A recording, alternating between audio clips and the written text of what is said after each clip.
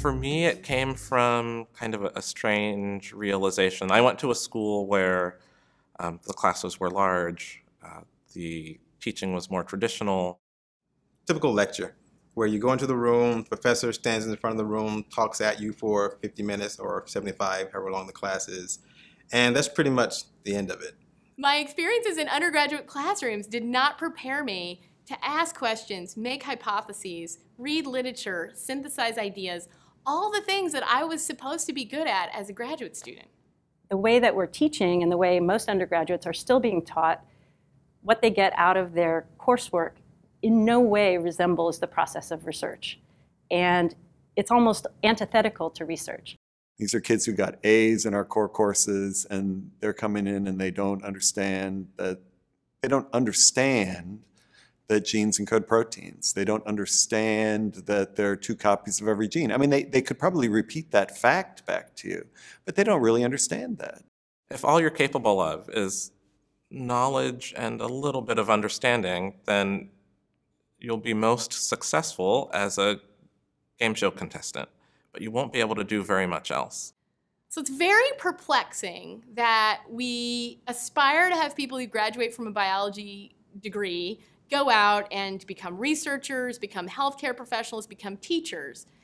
And all of those jobs will require those folks to be creative with the biology they know, talk with other people about it, come up with new ideas, make predictions, make decisions with lack of total information. All the things we aspire for people to be good at after they graduate are not necessarily what we train them to do in our classes. Part of the problem is we're setting the bar too low. We have low expectations for our students, and they need them. Right? You know, we talk at them, and all we expect them to do, right, is to absorb a bunch of information and repeat it back to us. And if those are our expectations, that's what our students do.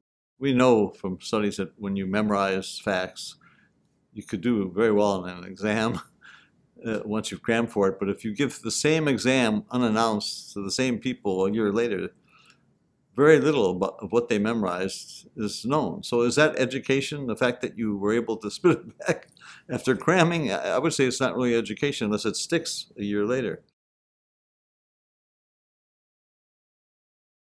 They're going to be there 4 years. How much information are they going to remember when they graduate?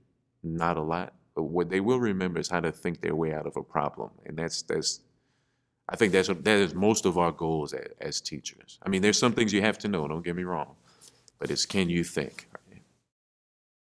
I don't remember my teachers, a word that came out of their mouths, but I remember the ones that I liked the most because they probably changed the way I thought. What's your goal for the class? Do you want students to be able to parrot back what you've said, or could you actually go beyond that? Could you go beyond the content and ask students to predict the next experiment or predict the results of what would happen if you perturbed a system? We want them to be able to synthesize ideas, okay? That's hard to do by the Socratic method because you're doing all the synthesis. I would send them and I would say, think about it in this way when you study tonight. And it wouldn't happen because I wasn't giving them an opportunity to practice. That's how you learn. You learn through practice and trial and error. The people who do the learning in a classroom are the people who are doing the work. So in class, we should be giving our students opportunities to practice those skills. Answering questions, collecting data, evaluating data, separating the relevant data from the irrelevant. And they're very good at going out and finding information on their own and interpreting it. They're really good at it. And again, we just set the bar so low that that's never even been part of the class. When we want to hire a new teacher, we hire someone who's been in school for 25 years. Oftentimes with no training to teach.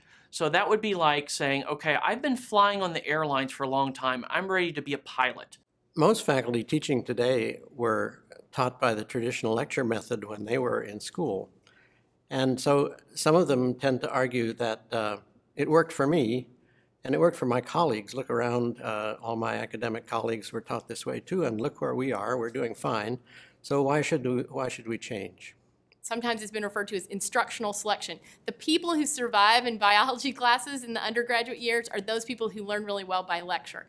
But in reality, that might be selecting against people that have phenomenal scientific thought process in their head, or the capability of phenomenal thought processes in their head, but they can't listen, memorize, write down, and take a test and sort of go to the next level, or they find that boring almost, dare I say, boring, when science is really not boring, right? It can be so exciting. Not everyone is going to learn from a professor who stands in front of a classroom and just dictates notes, even if he's entertaining, right, and eloquent and so on. And it's not their job to figure out how to get it. It's my job to figure out how to deliver it. It's your job as an educator to motivate them and to figure out how to reach them. There's a big difference between teaching and learning. And what I had been focusing on was teaching and forgetting that the real goal is learning, student learning. It doesn't mean everyone's going to become a research scientist, but it means everyone gets the exposure necessary to become a scientific thinker or become more of a scientific thinker. And if we do that, we've really done our job.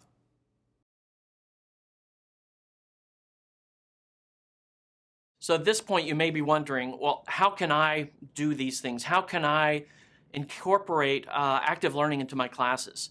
Well, let's think about this. If you wanted to run a protein gel, you wouldn't start from scratch, say, wow, I need some sort of matrix, a polymer, maybe electricity. You would go to the experts. You'd see what others have done. Many, many people have been working on active teaching over the years. We have some great examples. You can learn from masters. You can learn from their mistakes so you don't have to make them yourself. So we will show you some of the great ways that you can engage students without getting a PhD in education, just applying what works in your classroom to meet your goals.